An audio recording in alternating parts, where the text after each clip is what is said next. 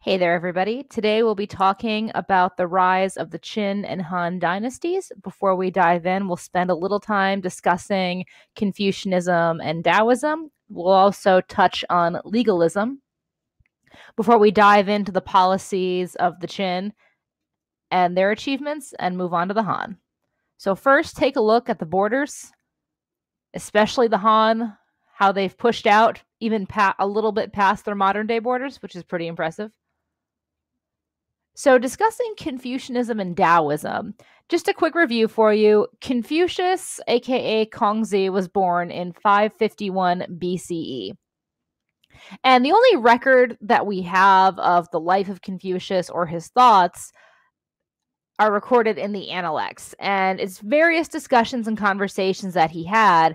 And the Analects are still around. You'll be reading them this week. And the main point of Confucianism is ethics and respect. And Confucius emphasized filial piety or respect for one's parents. They say jump, you say how high, you defer to your parents. If they say do something, you do it, no questions asked. Now, the important thing to remember about Confucianism is it doesn't discuss the supernatural, it doesn't discuss the afterlife, it does not require the worship of a god or many gods. And because of that, Confucianism is more of a life philosophy than it is a religion.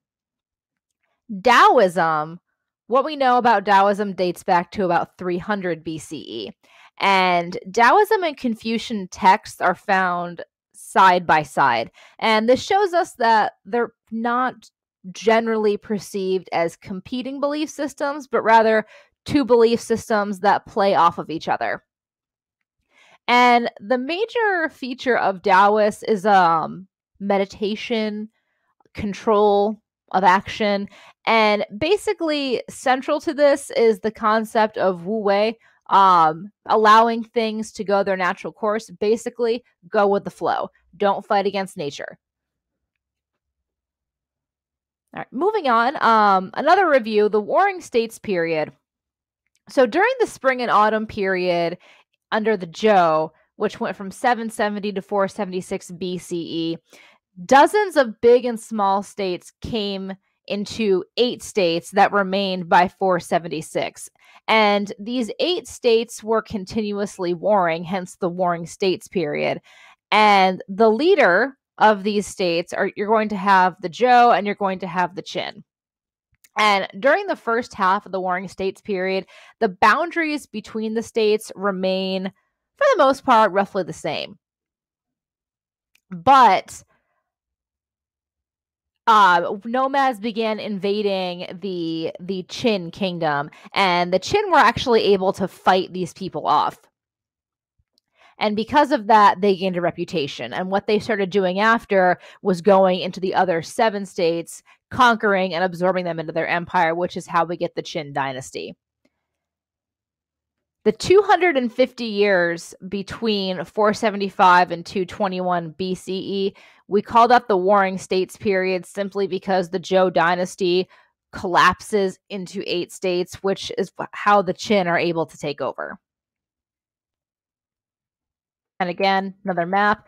What I do want you to focus on is the Great Wall, because you can thank the Qin dynasty for that. And unknown for sure, but a lot of historians believe that the name China comes from the Qin.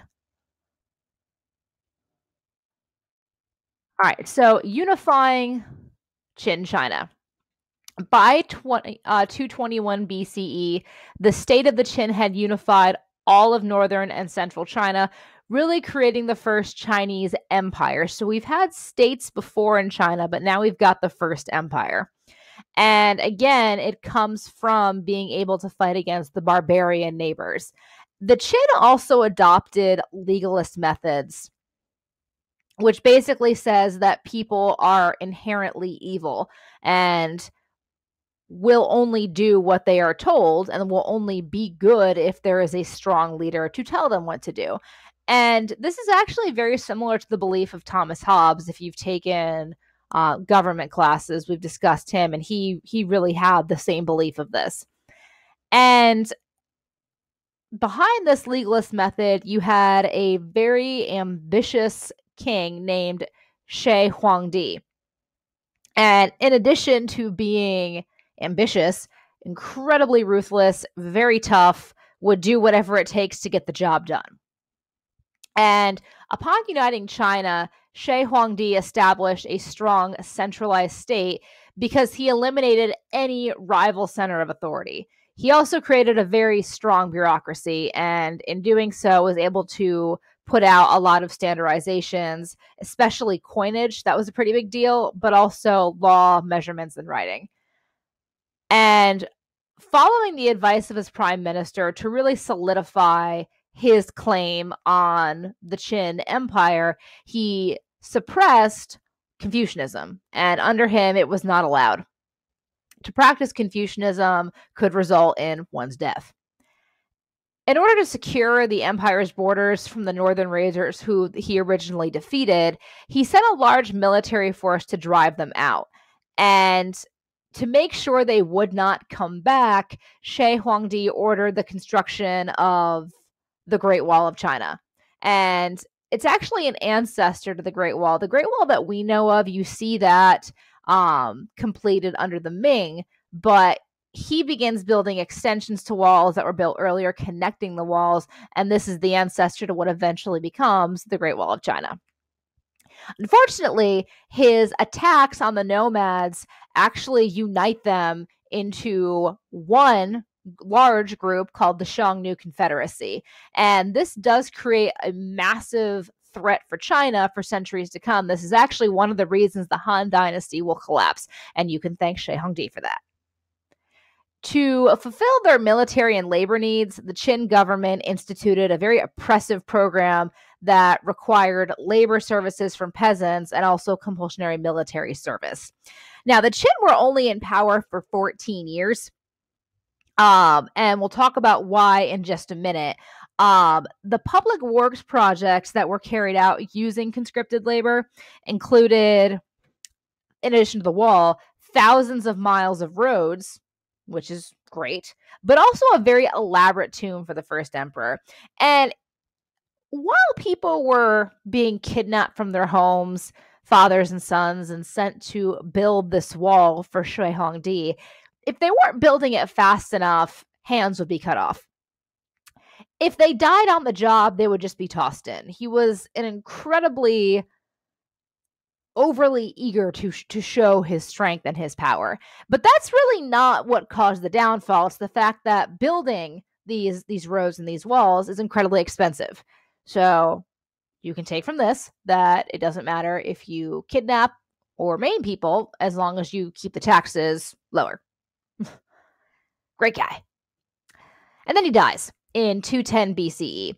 And he was buried in the monumental tomb that he had ordered to be built. But he did do something a little differently. Under the Shang, under the Zhou, people would be sacrificed to be put in the emperor's tomb. He did something different. He actually had a terracotta army built, and these soldiers were then placed in his tomb. And these terracotta soldiers are in excellent shape. They're actually in multiple museums. And Shi Huangdi predicted when he came to the throne that his family would rule for 1,000. What was it? It was 1,000 years, but how he put it was like 1,000 sons or something. And they only ruled for 14 years. That stinks. His son did secure the throne, but was a weak leader, and Qin rule was over by 206 BCE. And I want to talk to you about these terracotta soldiers. As you know, I was an exchange student in college, and I went to London for a weekend. And while I was there, naturally, I had to go to the History Museum. And there was a sign. And the Terracotta Army, there was actually going to be a showing of the Terracotta Army. And I arrived 2 weeks early. You see, the Terracotta Army was coming 2 weeks after I was due to leave, and I didn't get to see it. The vocab phrase of the day is bitter shrew, because you see, guys, this was 8 years ago, and I still have yet to let it go. But anyway, moving on to the Han. We're talking about Han government and imperial bureaucracy. The Han Dynasty was founded in 206 BCE when Liu Bang, who was actually a former Qin official, rebelled against the second Qin emperor, hey guys, mandate of heaven, and became the leader. And he actually took the name of Gao Zu. He was a peasant. I do want you to keep that in mind as well. Now, the Han established a political system that drew on both Confucian philosophy and legalist techniques. So you've got the blending of two different styles of government in order to make the transition a bit easier. The Han would rule China for 400 years with a brief interruption from 9 to 23 CE. And one of the first things the Han dynasty does is they cede half of the Qin lands to independent kings. And to ease the transition and to help the economy, the Han also reduced taxes and government spending. And they also collected and stored extra grain for times of shortage. So they're actually preparing for this. The Han also had confrontation with the Xiongnu Confederacy. And what this did is it revealed the inadequacy of the Han troops. And basically, Gao Zu just developed policies of appeasement to buy them off. And sometimes it was gifts of silk. Sometimes it was gifts of rice. Other times, as I said before, he ceded half of the Qin lands to independent kings. He would marry off the king's daughters into the Xiongnu Confederacy just to keep the appeasement. And one thing that I always find really interesting, if you've seen the Disney movie Mulan, they've actually taken 3 different dynasties and combined it into one story. So Mulan, if she did exist, was probably alive either in the Xie dynasty or the Shang dynasty. Xiongnu, they've named one guy after an entire confederacy. He's the guy with the bird, naturally the bad guy. He was really active as the guy trying to take over China, but that's an entire confederacy, and they're active in the Qin, the Han, and dynasties to follow. And the wall that you see, that completed wall, was actually finished in the Ming. So don't listen to Disney. It's all about the History Channel, guys. Anyway, the Han went through a period of territorial expansion under Emperor Wu, and Wu was trying to increase the power of the empire. And how he did that was not just through expansion, but he also built up his military to fight the nomads. And military technology was a very popular thing in the later half of the Han. In addition, with Confucianism, and I apologize because that seems to have gotten cut off, so we'll just zoom down for a minute. Wu's reign, okay, it disappeared a lot, saw the expansion of territory and instituted some rather controversial monopolies on high-profile goods. Basically, he put a tax and a price freeze and a government monopoly on salt and iron, the 2 things that everybody needs, which, if you think about it, is a bit genius because everyone's going to buy it, but then the government controls it.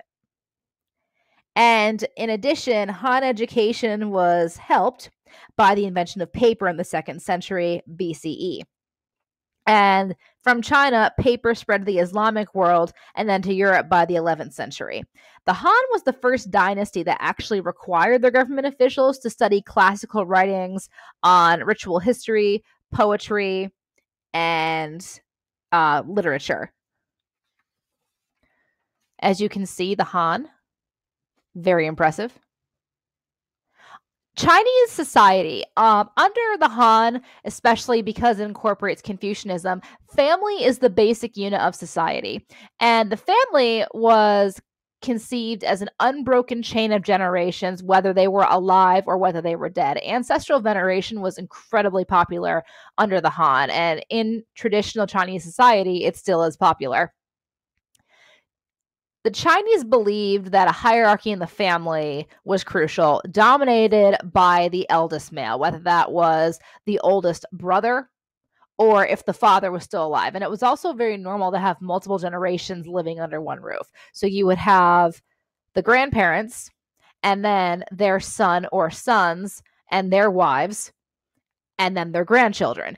Their daughters, however, would marry out into the husband's household, and then they became part of that family. Wives were expected to be obedient and then especially recognize their mother-in-law's authority over them. During the Western Han, the capital was at Chang'an, but eventually it would move. We will talk about that in a little bit. Most women were not educated in the traditional sense. They were educated to be wives and mothers. So cooking, cleaning, sewing. Keep in mind, guys, there's no sewing machines. All of these garments that you've seen in paintings, they're all made by hand, and it was the woman's job to make clothing for her entire family. And what you need to keep in mind is that it wasn't just her husband, herself, and her children. Quite often it was her husband's parents, older relatives that lived within the house. And again, this got cut off as well. That's awesome. Merchant families. Whoops. There we go. Sorry, small difficulties. Merchant families tended to be based in the cities, but under Confucianism, merchants were seen as sort of the low of society because they're not actually contributing anything to the greater good. Peasants, however, even though they are lower class, because they're doing the farm work, they are seen as crucial. The Han period was very rich in intellectual developments. Sima Qin was the chief astrologer of Emperor Wu, and he's often compared to Herodotus for documenting Chinese history. And in terms of technology, the Han saw the development of the watermill, a usable horse collar, paper, horse breeding to supply the cavalry, and a reliable crossbow trigger, in addition to the thousands of miles of road that both the Qin and the Han built. The Han also incorporated Taoism in addition to Confucianism, but Buddhism was also introduced to China in the 1st century CE. It was probably spread by merchants on the Silk Road, and because Buddhism called for monks and nuns as well, to withdraw from families, withdraw from society, and abstain from sex, it came into conflict with Confucian beliefs because one of the biggest parts of Confucianism, family values, and procreation of children to maintain the cult of ancestral worship. And over time, this would lead to a gradual reshaping of society because you do have Buddhists who are leaving society. Buddhism would also be changed in China to fit the needs. Decline of the Han. A very ambitious high official seized power from 9 to 23 CE, but he was killed in the palace, and a member of the Han royal family was then put in his place. At this time, the capital was then moved to Luoyang, becoming known as the Eastern Han, and then the Eastern Han period. And as you guys have learned, when you have to move your capital, bad things happen. Moving the capital from Rome to Byzantium and renaming it Constantinople, moving your capital from Chang'an to Luoyang. And the imperial court was plagued by weak leadership and court intrigue. And then nobles and merchants built up large landholdings at the expense of small farmers and peasants. And the small farmers and peasants sought tax relief, which reduced revenues for the empire. And then military conscription broke down, and the central government had to rely on mercenaries whose loyalty only goes as far as you can actually pay them. And after 220 CE, when the Han officially fall, China enters a period of political, and the word you can't see here is fragmentation. So I do want you to take a moment to look at some of the similarities and the differences. So looking at your similarities, trading was big. Trading united China to Rome, the Silk Road. The first Han to discover the Silk Road was probably an envoy of the emperor in about 139 CE. And the Han would eventually begin trading with the Xiongnu for horses, other animals, and jade. The Xiongnu Confederacy does break up in 60 BCE and doesn't threaten the Han because of that trading relationship, but you do have other nomads who will continue to invade. The Han were able to conquer, but their power was weak and their control was weak. Similar to Rome, what happens when your empire just gets too big? Now, there are some differences. In China, the imperial model was revived. Territory of the Han is reunified, but the Roman Empire is never again unified. It's never brought back to its glory. And big differences include the concept of the individual. China, it's more about the greater good. Rome, it's the individual. Economic mobility in the middle classes in Rome. Rome, you have a chance to move up. Han, China, it's got those relationships. It's your place in society. Rome was dependent on slave labor. China's dependent on peasant labor. Religions are also very different, as are political ideologies. In Rome, emperors were often seen as gods, especially Augustus. He was worshipped as a god after he died. The emperors are worshipped as gods quite often after they die, and in life they're revered. The emperor is not seen as a god. He's more seen as the middleman. You can compare that to Mesopotamia and Egypt. So if you guys have any questions, don't hesitate to email me. Otherwise, have a great night, guys. Cheers.